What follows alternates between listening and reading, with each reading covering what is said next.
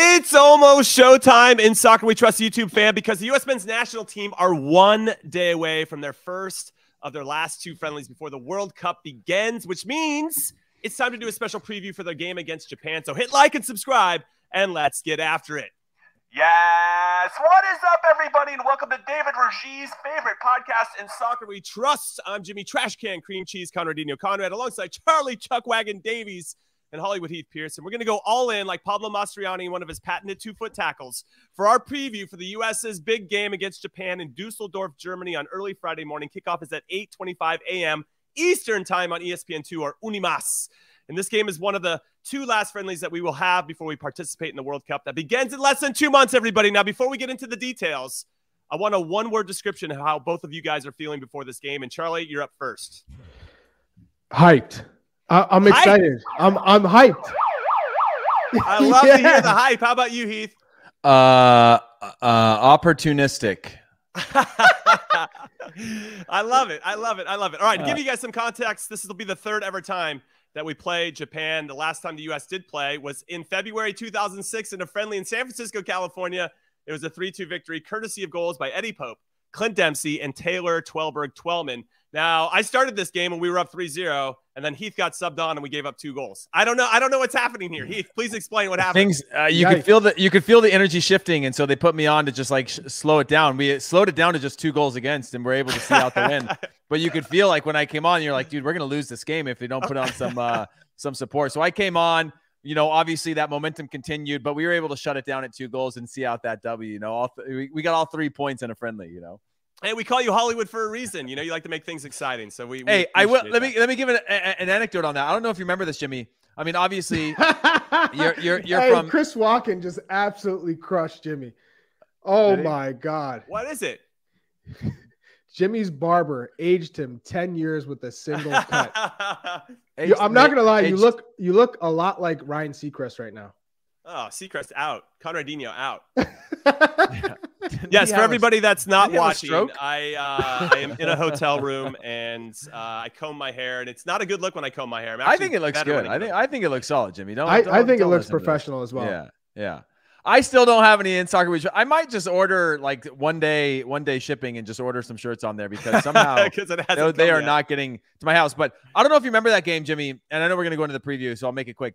But we were stuck in traffic in San Francisco. We were. And they shut down the train lines, the BART or whatever the tram is in San Francisco down by the waterfront so that we could drive down the tracks to get to the stadium. I remember. So they shut it down and we drove down the middle. It was the most bizarre. I mean, it felt really cool because we had police escorts and everything like that. We were driving down the middle of the train lines where trains weren't able to move because we were having trouble getting to the stadium. But, you know, for a Northern California kid, this was at San Francisco at where the San Francisco Giants play. And so it was a big moment for me. If they would have started me, I would have gone to the World Cup. So that's their fault. Actually, Todd Donovan started and he didn't go to the World Cup either. So yeah. I don't know what to tell you. I don't think Johnny Bornstein was around in 2006, but somehow I was always second to somebody. I was just meant to be that. All right. So let's do a little quick breakdown on Japan first, and then we'll get into the U.S. Of course, that's going to be the bulk of who we're going to discuss. But the Samurai Blue are currently ranked 24th in the world. We are number 14, just to give you some context. They're not going to be a slouch in any department. This is the 7th consecutive World Cup that they've qualified for. They cruise through qualifying in Asia, 15 wins, 2 losses, 1 draw. And Takumi Minamino and Yuya Asoko were the leading scorers with 10 goals each. The very experienced team. They have, they've made 2 out of the last 3 round of 16s in the last 2 out of 3 World Cups. I didn't say that right. With captain Maya Yoshida, 114 caps in the back.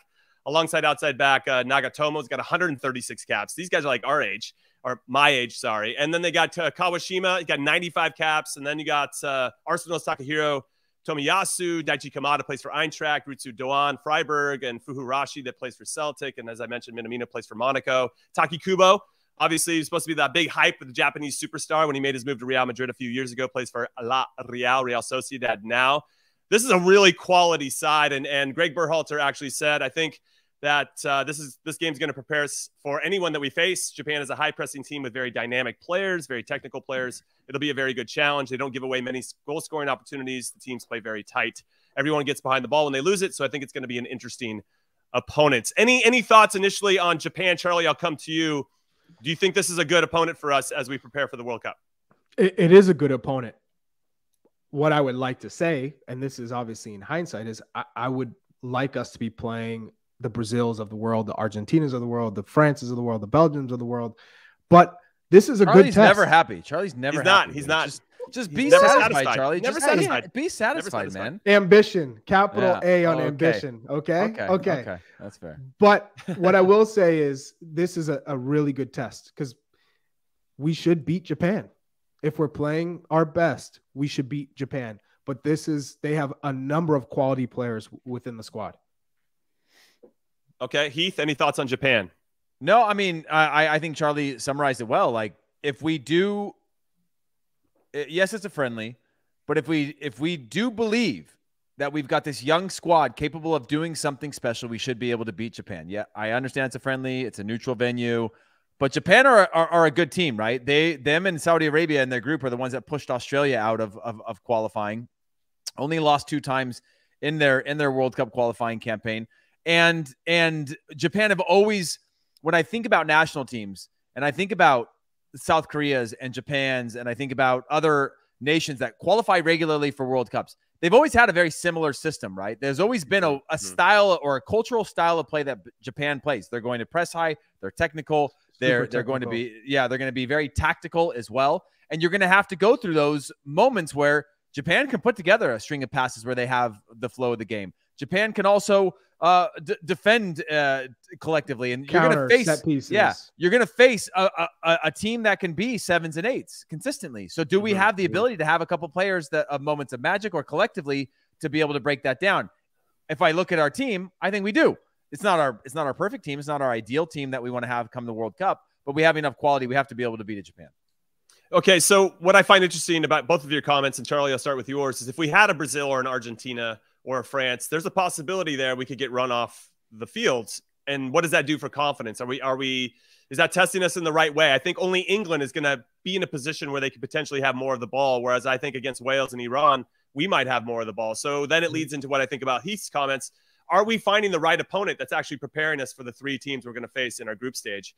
I know that's easier said than done. It's not easy to go find a like-for-like replacement for Wales and Iran, but it would have been interesting to potentially find somebody, or England, of course, that kind of sets up very similarly. Though I guess against Uruguay, they had, a top striker in Nunez that gave us some challenges, or Cavani that would be similar to England, and obviously have some world-class players on their team. But that's just something I'm throwing out. Morocco. Morocco too. We were excellent against Morocco, but I still, once I found out they just showed up 2 days before, that changed my perception on that performance, because that's just not easy to do. You flying across halfway across the world, getting your team assembled and showing up 2 days before and trying to put out a good performance is not easy for anybody, no matter how good you are. And they still had moments where they had some success against us. And well, I have a comment because Weston McKinney and Tyler Adams did a joint press conference together today, and we'll get into that a little bit. But let's start with the biggest news, is that Gregg Berhalter has announced that Aaron Long, Walker Zimmerman, Matt Turner, and Sammy Vines are for sure going to be starting tomorrow. And Charlie, I'll come to you on this. What are your thoughts on Long and Zimmerman as our center backs? It's what we all thought that was going to be the case. Right. I mean, there's no surprises here. We thought Sam Vines would start at left back. He's the only natural left back we have. Then Aaron Long and Walker Zimmerman, because they have a history playing together. Mm-hmm. You're going to go with what you know and rely on. Gregg Berhalter, this is not a surprise to anybody. I think what we all thought we'd like to see is something different, because Chris Richards, it would have been interesting to see if he would have gone with that partnership if Chris Richards was in camp. Mm-hmm. However, Mark McKenzie, I think we all knew he wasn't going to play initially at the start, but to me, he's probably the most intriguing center back that has yet to really assert himself within the team because of his potential, of his upside. We saw in MLS, he got his move to Belgium. He's had quite a struggle with the adjustment, but now it seems like he's found his footing. So I would like to see him at some point partnered with Walker Zimmerman, but I'm not surprised at all. Okay. I'm not overly surprised either, especially given that CCV and Richards pulled out, and you're adding 2 players. So you're going to go with those guys. Now, before I get it to you, Heath, Gregg did say that Aaron and Walker are going to start, and we're probably going to make a sub at halftime or maybe after that and get another center back in. And then the next game, take a look at another one. So I'm curious who that other one is. That's first. Second, I got some questions for you, and then I want to hear your thoughts on Sammy Vines as well as our resident left back. But what happens, and this is an area of concern for us overall, like who's our starting center backs, who's our best pairing? What happens if they don't play well against Japan? Do you, as the coaching staff, say, hey, this is just working out the kinks, they haven't played together for a while, and we're going to give them another 90 against Saudi Arabia? Or at that point, or honestly, or at that point, you can spin it any way you want. Of course you can, but I'm like, okay, but do we want Mark McKenzie and then Eric Palmer-Brown to get those minutes when if CCV and Richards come back, those guys won't even be in the team? Like, this gets really complicated in the center back position. So I'm going to throw that grenade over to you, Heath, and you can pick it up and run with it. I think if one of those two backup center backs has an unbelievable game, whether it's a half or they start or they play 90 minutes in one of them and half in another, one of those two center backs could make the World Cup. So I don't think that, and I think that's a CCV thing. I don't think that's a Chris Richards thing. I think Chris Richards is, if he's healthy and fit, but CCV with Mark McKenzie and Eric Palmer-Brown, if somebody has an absolute kind of blinder of a camp that shows that they've progressed, you know, my conversations with Mark McKenzie this week have been, you got to show the progression you've had, right? You don't need to show that you deserve to be in camp. You got called in. So whether, you know, you're in. So now you got to show that the player that we saw glimpses of, especially at the Philadelphia Union, and we've sort of seen you hit a rough patch, you look a little uncomfortable in the national team, you got to show the strides you've made. And we all know that some of it's about like, hey, I want the attention because I'm playing regularly, I should be called in the national team. And some of it is actual growth. Like, are you better? Are you more assertive? Are you more communicative? Are you moving at the speed of the international game? And body one language of them, body language with Mark McKenzie, because sometimes it seems like he feels like he's got to allow everyone else to get the shine, and he's just happy to be there. When as a center back, I want my center back to be like, I'm the boss back here, and no one's coming in my space. And if they do, they're going to feel me. They're going to, either take a tough tackle or I'm going to get on the ball and be able to spray it. Jimmy used to always say that. Jimmy used to always say that, but with a much higher pitched voice, you know, he'd be like, a little more like, hey guys, this is my back. I own this back line. I own this back line. You don't come into my house. Coach, move aside. Coach, this is my spot. Yeah. You don't come into here thinking you can score a goal. Then I got some hair on my chest and my voice dropped and it all changed from there. All right. Well, I'm going to throw it back to you, Heath, about Sammy Vines, because Berhalter said this. He looks a lot more sure of himself, aggressive attacking on the left wing. He's been coming in with his club. He's confident, embracing 1v1 duels, playing out of pressure. He's another one that's going to start tomorrow.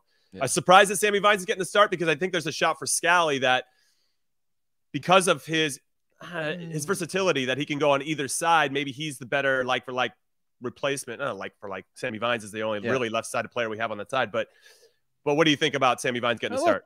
I think it makes sense. He's in good form right now, and he's developed as a player. That assertiveness, sometimes you need to go through a change in environment. You need to go through a change in pressure. You know, when you, especially some of these guys that come from one club, I'm looking at Joe Scally too. He's in the environment of the same players all the time. But when you come into the national team, I don't remember feeling good my first camp or first few camps. Right? You're trying to feel it out. You're like, okay, play simple, connect passes, blend in. You know, when you have your moments to run at somebody, or you have your moments to like one-on-one defend, improve these like isolated things, you want to do that. But you're still thinking, you're constantly overthinking every single thing, right? You're absolutely. And so to have him now be able to come back in saying like, oh yeah, I can play. I've defended top players now. I've been in tough environments. I've played with some pressure now, and be able to add that in terms of confidence. That's, again, you go to Mark McKenzie, it's a body language thing of that comfort of like, how do I play out of tight spaces? You know, the decision making that showing that you're there now, and it's no longer like, oh, he could get there. You're trying to prove that you're there. And so it makes sense because he's a natural left back. And I think it may have been Scally had we not seen the injury in terms of his role. But now you need potentially an out and out left back as a backup, knowing that you might have to call upon that. So Scally before maybe as like a floater, worst case scenario, but maybe this thing has woken Gregg Berhalter up to go, oh, I do think it has woken him up to go, oh yeah, I might need to have another option that we have to go to. Yeah, and playing the players, playing players in their best position and not trying to square peg, round hole it. Now, confidence also, to your point, is a hell of a drug. And when you have confidence to the body language and all that stuff, it does make a big difference. So now I'm going to throw it to our resident number 9, Chuck Wagon. All these questions that I had for the center back, another area of concern is the striker position. So if Sargent crushes it over these 2 games out wide, let's say, because we saw some training footage that US Soccer has shown on their Twitter handle about him being out wide, dropping a dime back post to Ricardo Pepi. He's not playing out wide. Okay, well, let's say that he does. I mean, let's say he does well in those 2 games. You're going to now you got to go with Sargent at that point. I mean, or is Pepi and the Ferreira experiment, is that done? And then because for me, it becomes like it's a form thing versus kind of your potential, right? And I think we can all say that all these guys have a ton of potential. And then your history with Gregg and his system. And I'm going to get to Gregg's quote in a second, but I wanted to get your initial thoughts on what happens if somebody plays well. Awesome problem to have, but I wonder how all the other dominoes fall once that gets decided, because Way is not fit. Does Reyna go central? You know, there's all these things, especially with Musa out. I think what I kind of look back on is how I came into the team and when I finally felt like, oh, I'm good. I know where I stopped thinking about everybody else. And you know, Heath was spot on when you're talking about, man, how do I make this player want to play with me, and where does the coach want me to go, and should I take 2 touches here, or should I? And you start overthinking everything. And then at one point I just said, I'm done thinking about everybody else. I know what I'm doing. I know what I got to go out there and do. That's it. I'm gonna do me. And then all of a sudden you find yourself fitting in and everybody's looking to play you the ball, and you just get into that groove. And I find that Sargent and Jesus Ferreira are in that mode right now. They're feeling that. Pepe's still, you know, he's still got a lot going on. His new club, adjusting. He's getting getting an opportunity again. But I look at these 3; they're all going to the World Cup, in my opinion.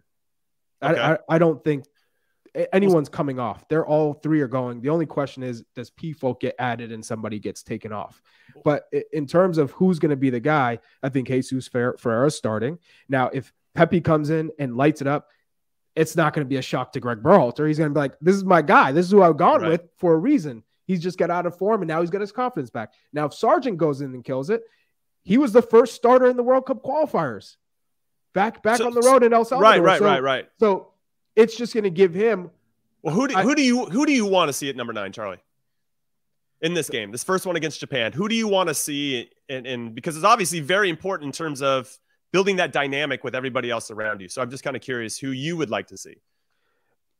I would like to see Jesus Ferreira starting, just because he's in form. He's earned it.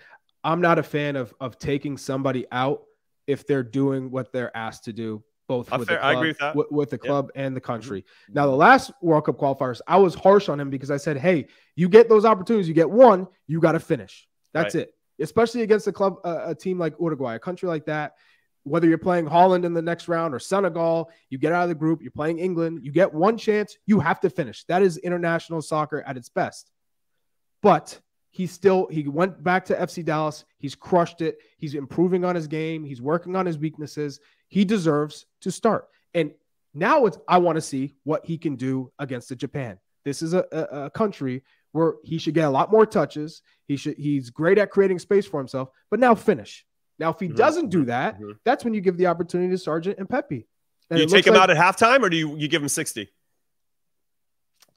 I'm a striker. You always give somebody 60.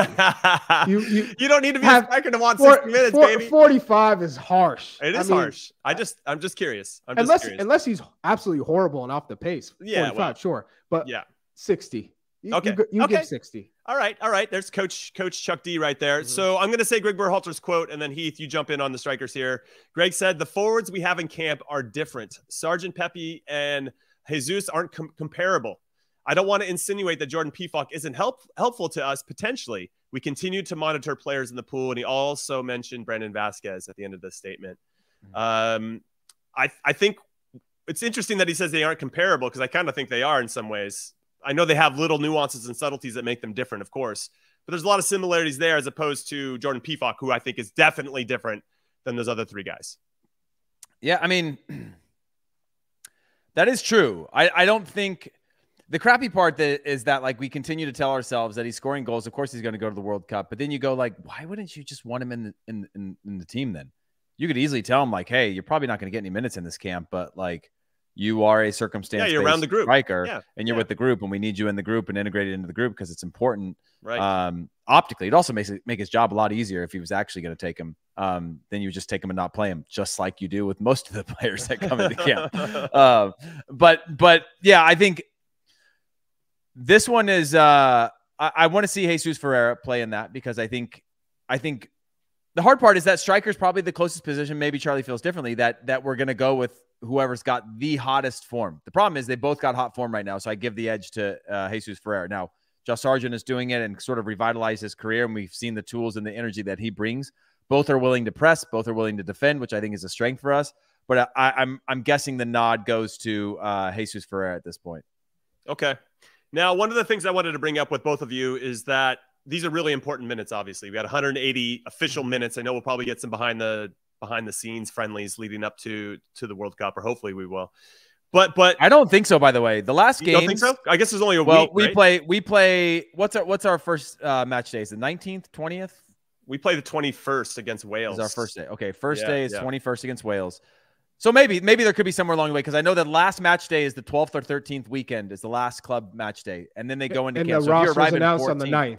On the 9th. But if you're going into camp on the 13th or 14th after the weekend as a team, I'm assuming they're all meeting up somewhere and flying together or something like that. But if you're doing that, or maybe because it's there, you would go direct. But like either way, you would have the 13th to effectively the 19th to find an opponent or a match. So say somewhere 15th, 16th like that, where you could get a match in.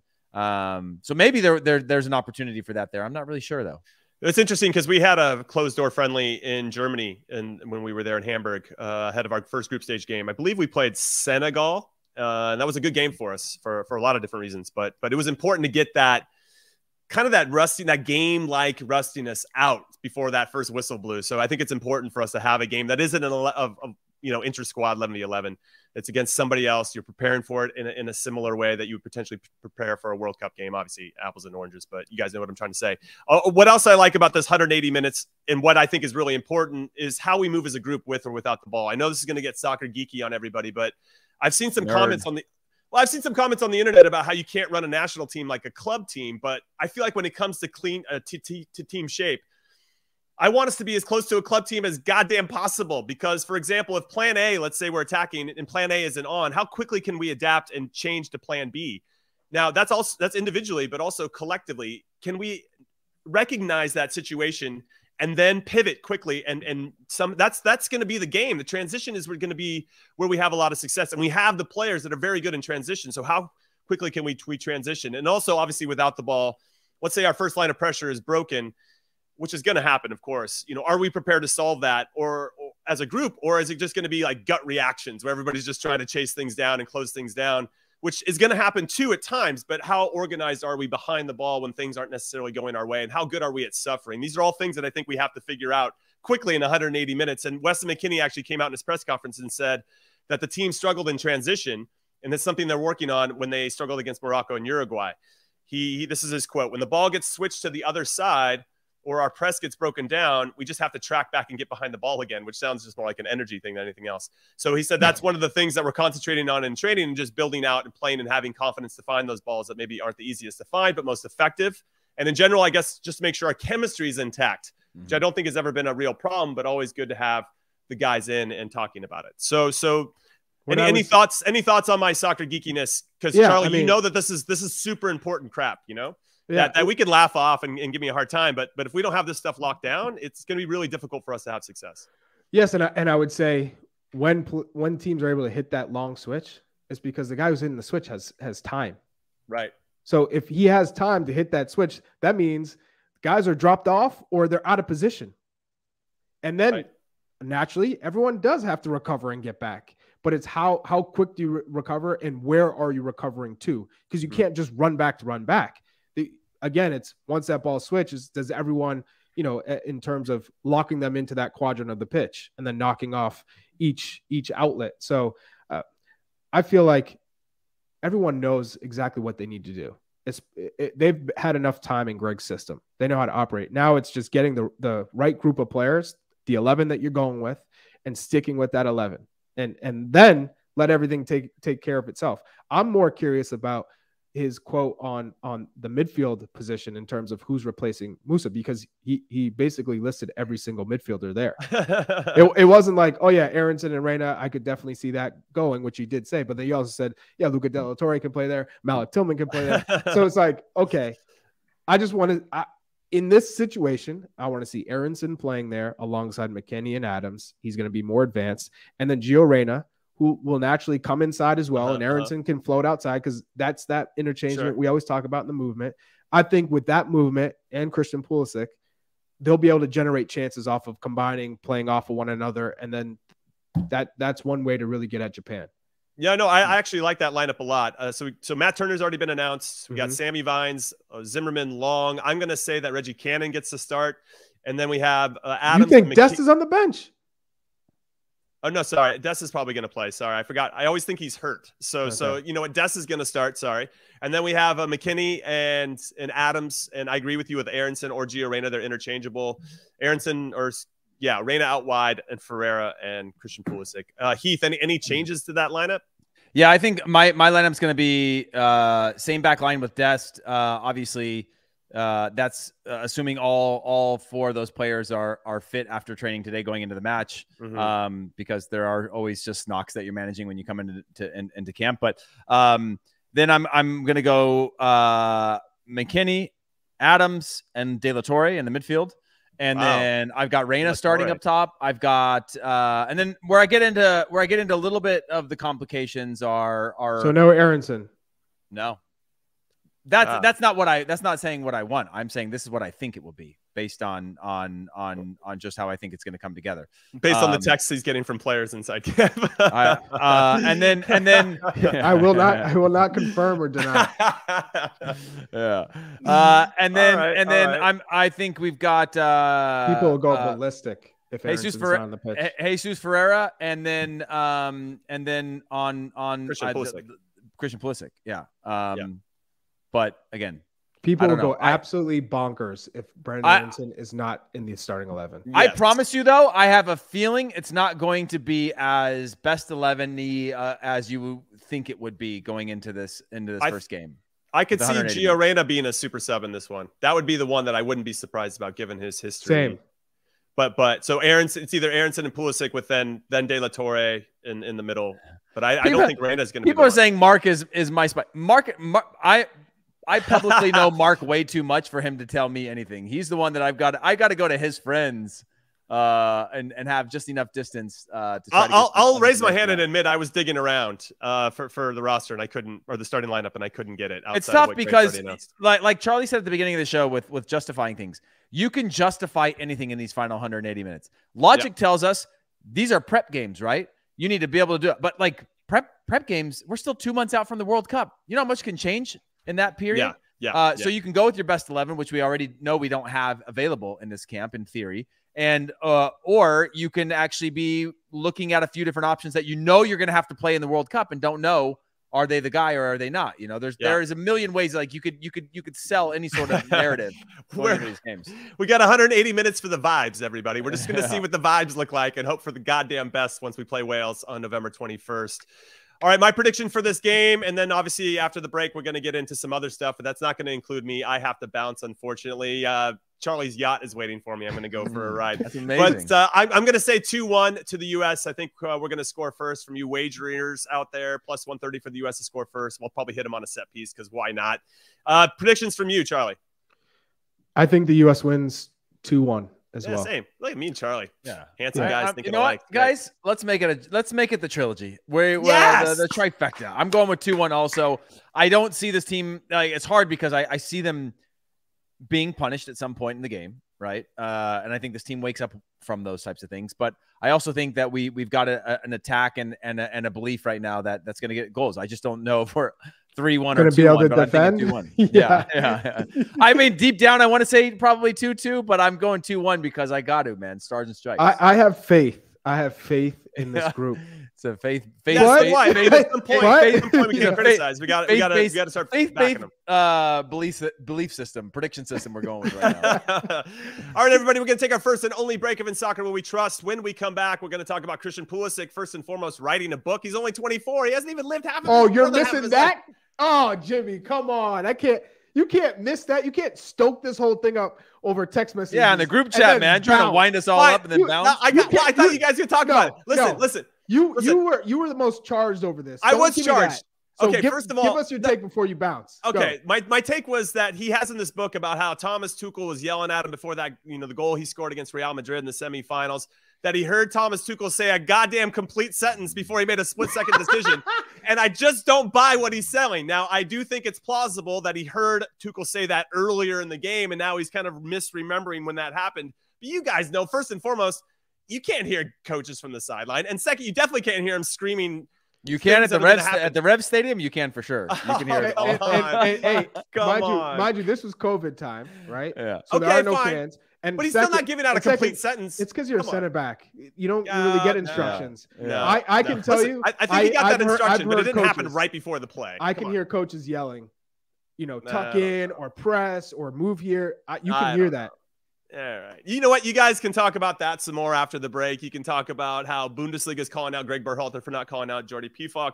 You can talk about the UEFA Super Cup potentially coming to the U.S. That's pretty wild. And you can also mention that Wales are losing right now to Belgium 2-0. But I am out, everybody. No, you forgot that Tuchel was yelling in German.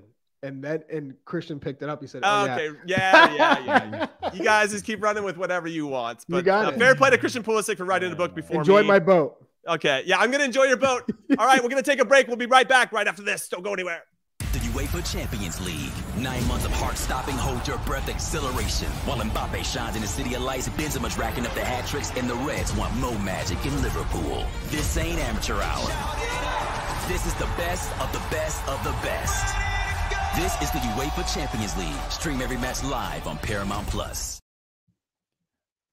Hello, everybody. Welcome back to In Soccer We Trust. Man, Jimmy just didn't want to go, huh? He just really wanted to. I mean, good on you, Charlie, for calling him out. But then he wanted to stay past his welcome, and yes. We're gonna continue into the second half of the show here. Just you and I chatting. Do you have any thoughts on the Pulisic stuff? Do you feel like there's a danger to him? I've gotten a lot of random messages to people just sharing with me the things that they found of quotes from the book of saying like this could hurt him with future clubs, of being a guy who's sort of sharing what's in the locker room, or being a guy who is like taking things out of context or airing his dirty laundry while he's still just like, barely 24 years old. I mean, do you think there's a potential effect on that, or? Yeah. I mean, it's all right to write books. I would say that it's better to keep. Sounds like you're writing a book, Charlie. That's what that sounds like. So, no, eventually, but I'm done my career, right? Yeah.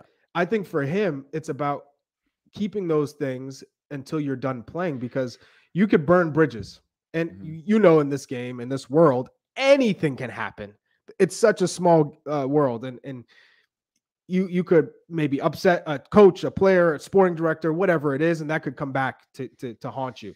So I would say, wait till you're done your career. And he has so many years ahead of him. Like, his story's not even close to being done. Yeah. So I'm happy that a player can have. Do you think it's like an outlet? Do you think it's an outlet that he's doing this? I mean, like for him to like kind of like move on, or like put it like literally bookend a moment of his career? 100%. I think it's one of those things where to get it off your chest, you just write and you say, hey, this is one way to deal with it. It's, everyone has different levers to deal with mental stress and pressure. So this must be one of his.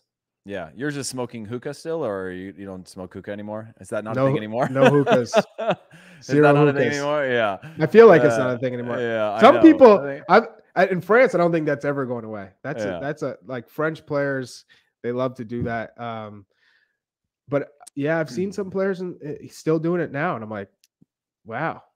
Yeah. Now, I know we covered a little bit of Pulisic. I'm assuming we think he is a sure starter from now through the World Cup. I mean, clearly at the World Cup, but do you think that there is a risk of needing again to look elsewhere in the lineup just to know, like, okay, Christian Pulisic would naturally play 90 minutes, but maybe he can't go 90 minutes in some game. Who else do you put there? And we haven't really looked to that position much in terms of rotation or depth within the squad. And you've got a Jordan Morris, you've got a Paul Arriola. We know Jordan Morris has generally been that guy over time, but like he also hasn't been at the level that we know Jordan Morris to be at in the in past years. And Paul Arriola, who's in form, but generally can play both sides. But I mean, do you think that there's a reason to tinker a little bit and try something else in these games? No, but I would say you probably went from you can't sub him like he's a 90-minute player every game to if he's not playing well, now that crosses your mind. 65, 70 minutes. I'm looking at Brandon Aronson. Gio Reyna has played on the left. Brandon Aronson has played on the left. Those guys you can easily switch to that position. And who knows, maybe you change the tactics depending on the game and you need to make a sub. Maybe you put on 2 strikers, whatever it is. He's not in a position where he can't be sub now. Like that's very plausible considering he's not playing and he hasn't been in good form. Interesting. You know, this Misael Romero is saying that he went to order a jersey on the U.S. Soccer Store, and there was 27 name suggestions. Is there an assumption that the final 26 are already on that list? Charlie, I mean, actually, do you think this is a more accurate question? Because I think that's tough to actually speculate on. But like, do you think that after this camp, 2 games, or even say even this first game, that were 24 of those 26 pending injuries and change, or can the 6 weeks left or 7 weeks left leading up to the World Cup change that? Will club form really matter other than the players that may go a longer period from injury? Like, do you think any of that will matter, or are we nearly there? I'd say 23 names are cemented. Okay. 23. I think there's room for players coming on or off with the last 3 spots. Because remember, you touched on it. November 13th is the last weekend, and the 21st, this game starts. Typically, in a World Cup year in the summer, you've got a camp, and you call in 36, and I'd say of that 36, and there's only 23 spots, probably 18 you could say for sure. There's room to earn your spot in that camp. Now there's no room to earn any spot. We had 30 in 2010, obviously 26 players. You would normally have, you know, again, probably 36 players to be able to cut out those extra 3, 10 players. There are a few that you know that are maybe injury reserve or going to be on the alternates list and probably don't have a shot. But there are other ones that you could work your way in and way out, right? I always go back to like the Gooch thing. Like, you didn't know who was going to fit into that conversation, knowing where Gooch was at in terms of his recovery, and other players in terms of like, how can they fit into this puzzle to be able to contribute maybe in multiple positions and things like that. So you're thinking we're 23 of 26. So would you say beyond that, then, is there a single player that you think that this is make or break camp time for them? Is it an Arriola? Is it a Morris? Is it a Luca De La Torre, or is it somebody that could get minutes? Is it one of the center backs? I'd say of this group, we got 3 right backs as well this camp. I mean, is there anybody that can really boost their stock or fall out if they don't have a top performance? I think Malik Tillman is in that conversation. I think Jordan Morris is in that conversation. I think Paul Arriola is in that conversation. Johnny Cardoso. I think Arriola's going, but Johnny Cardoso is in that conversation as a late add-in. Then you have Eric Palmer Brown, Mark McKenzie, Joe Scally, and then I would say Reggie Cannon. I think Yedlin's going. So of those, I think those are the players right now that it's everything's on the line for them in this camp. I think Sam Vines, if he has a really good camp, he's going to go to the World Cup. Because I think that I agree. I think that it's been revealed enough to know that who you want and who you actually get at a World Cup in terms of health is not always the case. And we know injuries happen in World Cups, every World Cup, right? In terms of like a knock or a little bump or a bruise or, yellow card troubles or all these things, to be able to go to what you think are 2 players in every position that can do the job. Having said that, we didn't do that in 2010.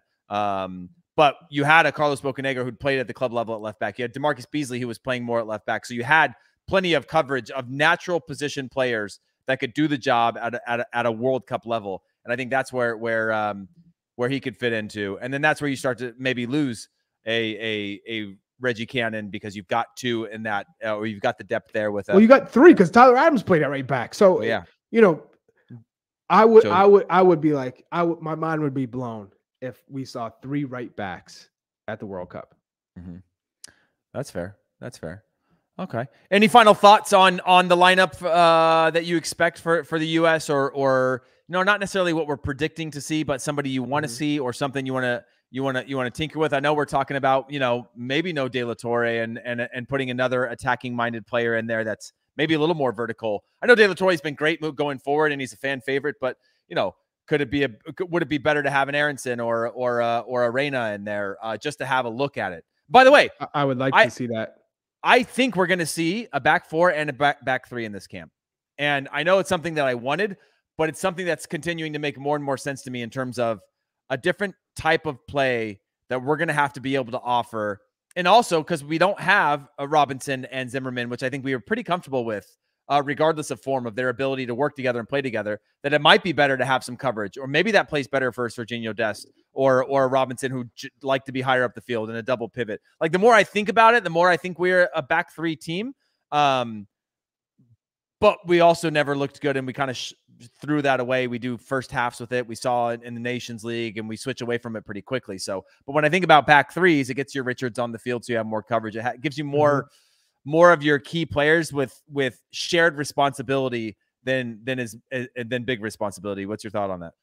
Yeah, I think we could play a back three, but Chris Richards would have to be healthy. And then you're looking at CZ, Cameron Carter-Vickers, Mark McKenzie, and Aaron Long, for that third center back spot. But you can play with Serginho Dest, because Serginho Dest would thrive in a 3-5-2. Or he's best in a 3-5-2. Yeah, for sure. But it'll be interesting what Gregg decides to do and how he does it within the game. Is it a halftime thing? Is it starting from that position? But ultimately, it's probably why he picked these two opponents, because you can tinker in the during the game and mix things up to see how the players react to it. So I'd like to see Reyna in that central position and see how that looks. But Timo Weah is going to be a beast when he gets fit. That's a great option to have. We don't have him in this camp, and then no Yunus Musa. So those are two massive pieces that we're not getting a chance to see how they look with this group. But I'm excited. Either way, what I want to see is the team having possession in the attacking half and movement, different ideas, being creative and not being so black and white. I want to see different ideas and movement and playing in behind, combining, taking shots from outside, whipping balls in, early crosses at the end, end line crosses, different ways to break down Japan, because that's what you're going to need, because they are so organized. When you play Japan, technically and tactically organized to the T. So you have to have ideas and creativity. Yeah. No, I think you're spot on there. And when I think about just what we're trying to get out of that, and we go back to the comments earlier in the show about running a national team like a club team, because there are patterns of play that you want to be able to have, right? You need to be able to break things down. And one thing I always remembered from the national team and playing in the national team is it was a lot of information, but it was never club team level information, right? Because you're playing with an elite level of players on the field that can understand at a higher level. That's just the reality of playing in the national team, right? And sometimes it works, sometimes it doesn't, sometimes you play good, sometimes you don't. But there is an elite level of intuitive teamwork that happens on the national team that you have to adjust and react to in real time, where you have a different level of being a stakeholder in the outcome of a game versus a club team. You could drill out all week long on how you're going to prep and beat the worst team or the best team in the Bundesliga versus the worst team in the Bundesliga, which we were all season long, right? You prepped out to how you would get points against things. And playing now with the national team, having more of these options, like you said, that fluidity, that movement, that creativity of when to take those chances, I think it's going to be really important to make teams even respect you, that you can beat them or break them down in a number of ways. We don't want to just say, hey, we get the ball wide, we whip it in. Otherwise, we try to get set pieces and we whip it in, right? It might work, but I don't think we necessarily have the tools. We have some really, really talented, creative players. We just got to bring all that together. By the way, we haven't had most of those players together for most of qualifying. We've had pieces at different times. When I think about Gio Reyna and others, that'd be nice to figure out how we can get the most out of those players, which might shock us in terms of the lineup that we put out. You're spot on. Let's talk about the Bundesliga calling out Gregg Berhalter, former Bundesliga player, gets called out by the Bundesliga social channel. I want to say it's not the Bundesliga themselves. It's not somebody in a board going like, "What's Gregg Berhalter doing?" The social handle called out Gregg Berhalter for the lack of PFOC inclusion. And what's your take on the admins going rogue on some of these things, Charlie? You for it?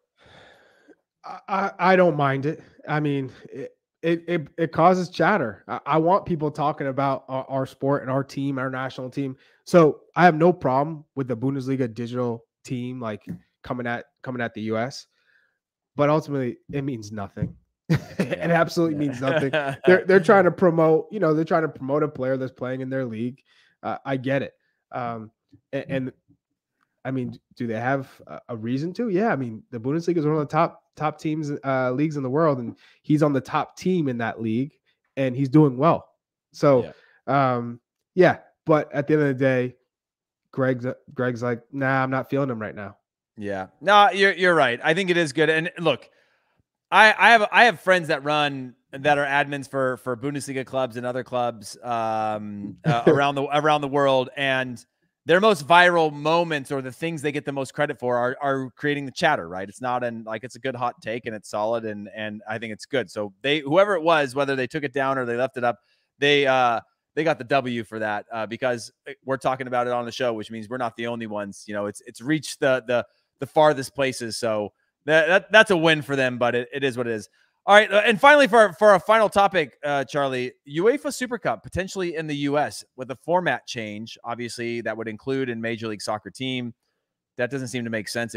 I would think that it would include Champions League winning team, but from what I read, it was a MLS champion. You mean like a CONCACAF Champions League winner? Which would be the Seattle Sounders at this point. Yeah, but like generally versus MLS champion. MLS champion. But I think from what I read, it said MLS champion, and then it would be Europe, Asia, and I can't remember what the other one was, but no, it was UEFA Champions League winner. It was the Europa League winner and the Europa Conference League winner. Oh, so those three winners. That's what it was. Yes. Okay, and then an MLS champion. Yes. I mean, it's very typical of the U.S. to be like, no, sure, you can have a game there. Just come on over, bring it on over, and then they go, as long as our kids get invited to the party, Yeah, exactly. I'm all all for it. That's awesome. Of course awesome. You can. Are you? You're Charlie Davies. You got a big old backyard. Of course you can have the birthday party at Charlie Davies' house. Yeah, you just got to let my kids on the bouncy castle. You know what I mean? 100%. Like, there's no free lunch. Okay, so Conference, Champions League, Europa League, and an MLS champion. A very bizarre format to add the MLS team. But do you think this is a good thing? We saw in the past with Relevant Sports Group bringing a lot of these games. It faded out over time.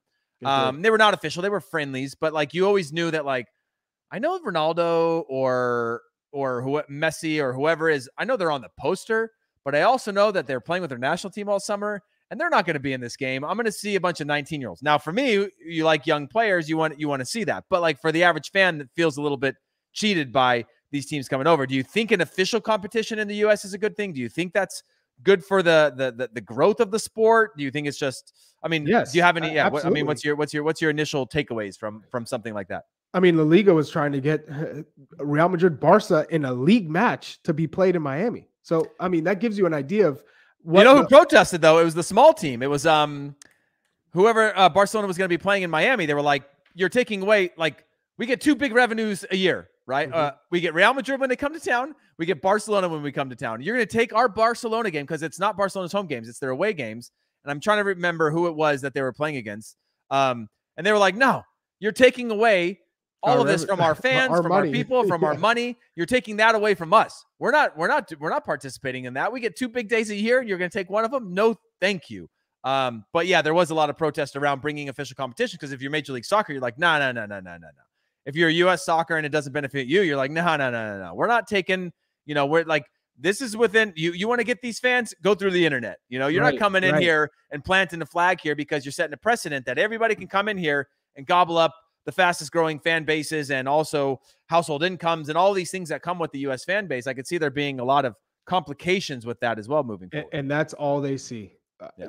UEFA sees the money that's the sleeping giant that's the United States when it comes to the sport. And so, of course, they want to have their prime time teams and players come over and play in an official competition because they know that's going to generate an added revenue that they didn't see coming, and a lot of money, a lot of followers that come with that. So MLS, if they were able to get into there as well, I mean, that's great for players. That's great for recognition for the league and obviously your brand. Hey, we better open up those salary caps though if we're going to compete. You know, you got that right. You better open up those salary. You better say, okay, for this day only. 10 DPs allowed.